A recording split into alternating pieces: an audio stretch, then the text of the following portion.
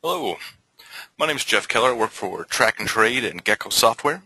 Today we're going to take a look at Track and Trade Live Futures. We're going to go through some of the different features, different sections of the program. If anyone here has any questions today in the class, go ahead and just write those in. If you have a section of the software you're curious about, you want to know more about, just type in that. We'll talk about it. We are always up for mixing things up, jumping in different directions. If you're interested in a specific indicator system, creating an autopilot program, basically anything that you like, we'll talk about. We're going to go through, talk about some of the different features, different options for the program. And again, if you have any questions along the way, just type those in. Be sure to write in, let me know if everyone can hear me okay. And let's go ahead and open up a chart. I'm going to come over here to the right side, and I'm going to go ahead and open up the E-mini S&P, just the June contract. This is going to be expiring here tomorrow. So we're actually quite wrapping down for this specific symbol. I'm going to go ahead and drop down my time frame for right now. I'm thinking something smaller like maybe 5 minute, 15, or possibly even a range chart. Really like range charting. It's definitely an interesting feature, different section to go through. And if you haven't tried range charting yet, I would give it a shot, actually. Because range charting is completely based off of price movement. It does not care at all about time. All right? Price bars will only be generated if the market moves your specific number of ticks that you set for your range. So you're going to be seeing very smooth markets, especially if it's trending well.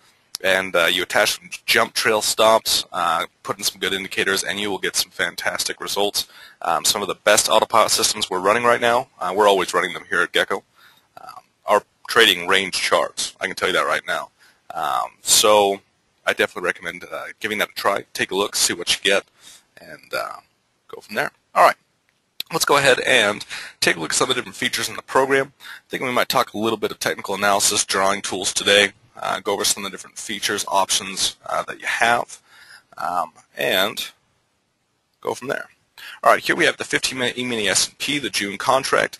Let's take a look at some of the options for technical analysis, a little bit of theory. I don't normally do that very much. I normally more nuts and bolts of technical analysis and using technical indicators to do the work for me.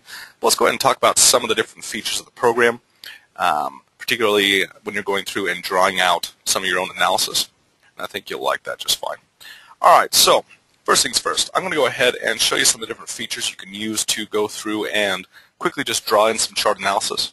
I am going to adjust my appearance a little bit. I want to have everyone see really well here in the class. So I'm going to go ahead and increase the size of my price bars, drag things down. You can always customize and move things pretty quickly. And let's talk about some of the different features and strategies that are out there. All right, first of all, let's see. Looking at this chart, I'm sure everyone can immediately spot some patterns, and I actually see some as well right away. Let's go ahead and talk about some of those. One important thing to note, I'm going to be going through and moving my chart book forward and backwards in time. Like right here, let's see. I'm going to go ahead and show you an option for adjusting and taking a look at some of the different features here. Let's see. You can go through and move the charts back and forth. Not in this one. You can in the end of day. All right. This is about as classic of an example of a bullish flag that you can get. I know that on the bearish flag, it's also called the pregnant lady. If you're a candlestick worker, I can't remember the name right now for the candlestick formation for the bullish flag. But specifically, you have one long price bar. I'm going to go ahead and make this a little bit bigger again. I want to look at this guy right here. All right, what I'm going to do, if I were looking at this as the market were going along, this is definitely a classic flag formation. Now, there's a couple different ways you can go through and chart out and look at these. Now, if it were me, I would probably use the trend channel. Trend channel right here, you can select the tool, and you can go through and draw out the channel right in the screen. And what I would specifically be looking for if I were checking this is a break above or below the channel. All right, or the flag. This is definitely a flag because it's coming after this.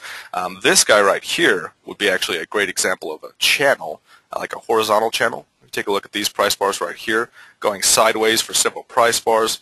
You may even cut out some of those previous ones, and then you would look for the break above or below. In this case, it breaks below, but it doesn't last very long. So it's actually not a long-term signal right here, but this is actually a great example of a narrow sideways channel where you specifically will put in a buy or sell above or below that channel, and then once it breaks out, you take that position. But in this case, it actually did a retracement and came back up. This guy, however, this is just a classic flag. If you were wanting to trade something like this, you have all these price bars that are coming down, and what you would do is you would want to place in a trade above or below that channel. So to show you what I'm going to do, I'm going to place in a crosshair. And this crosshair I'm just going to use as an example of where I would place the orders. So here I've got a horizontal line. I've got the price shown right on it. It's a nice thing about turning off the vertical line on the crosshair tool. What I can do is just use these crosshair lines as support and resistance. Okay. So specifically for this, you might even move it up just a little bit more. You would put in your trades to go either long right here or short right here. And you could even go through and color coordinate that. I would actually recommend doing that. I would say that this is going to be my long order if it breaks above. This is going to be my short order if it breaks below. All right, and then obviously we wait to break out of that channel or break out of that flag. If we move the chart forward, let's say one price bar, okay, right here, what we're going to see is that price bar, it breaks above and up and out of that channel, and then at that point we would be in the market to go long at that price, and then we could even use this stop right down here as your stop loss. Okay, you'd have it just below the support of that previous mark. You could even put it further down. You could say that you would put your stop loss down here below the last point of support. You could actually set it down here at this price right here, or you could leave it a little bit closer. Right here you don't have a lot of breathing room, so it's very possible that you could drop down, trigger, hit, and then get back in. But this is actually really a classic flag formation. It breaks above. You're now into the market to go long, and once you're there, it's just a matter of time before things start going your way. Right-click, play forward, and you take your long position and go from there. A couple other things that you can look for when you're going through and just doing your own technical analysis. This guy right here could actually be a small little 1, 2, 3. Let me show you what I mean once we're drawing in. 1, 2, 3 or ABC projections, very popular to use. They're actually basically an offshoot of Elliott Wave, even possibly a little Fibonacci theory. Let me go ahead and draw one out for you and give you an idea of what I'm referring to. The 1, 2, 3 is going to be up here at the top. 1, 2, 3, just a little button right here. You left click on this, and then you draw out a wave. All right. You have your beginning of the wave. You have the top. You have your retracement. Okay. Your 1, 2, 3. All right. Once you've got that out into the chart, it's going to label those 1, 2, 3. It's also referred to as the ABC at times as well. And then if you have your Preferences tab open, over on the right side, you're going to see a lot of options here for going through and drawing out some projections or predictions. You can actually go through and show Fibonacci percentages from your 1 to 2, which is nice to have. You can also, let me go ahead and make that a little bit bigger for you. You could also show Fibonacci from the 2 to 3.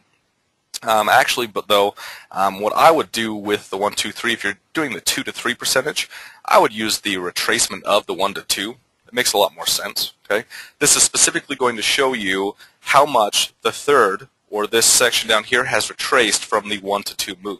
All right, so you can actually take a look really quick and see that, from 1 to 2, we drop down on the retracement to 3, and that 3 is exactly, looks like 39% of a retracement of the 1 to 2 move. So normally, if I'm using the 1, 2, 3, I'll just keep that checked, because that's what I really want to see. I want to see how far it's retraced from the previous wave, and if it breaks below 50%, then it's not just a retracement. Normally that means it's a change of direction. You're not having an official wave. It's not always the case, but normally the full 50, if you break through the 50%, it's no longer a real 1, 2, 3. Usually you want it to be 50% or less of a retracement for it to be a legitimate one. If you are back here, the market's moving along, you've drawn out your 1, 2, 3, and you're basically at this point looking for another move up, what we do is turn on the 3, 4. or the CD. Now we have 1, 2, 3 on the chart. There is no 4 or D. We're actually going to tell